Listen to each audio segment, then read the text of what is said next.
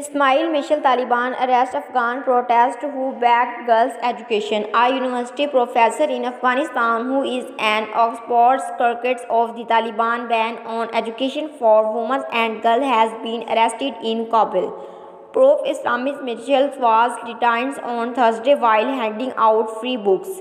He rose to provisions after he tore up his academic records live and television in protest against the Taliban ban of his university and security school education for women and girls. Prof. Mashal, 37, has been accused of provocations action by the Taliban. He is accused of trying to harm the Taliban government by inviting journalists of crowd and enemies roads of the create cause. Abdul Haq Ahmed, a Taliban official for the Ministry of Information and Culture's boards of Twitters.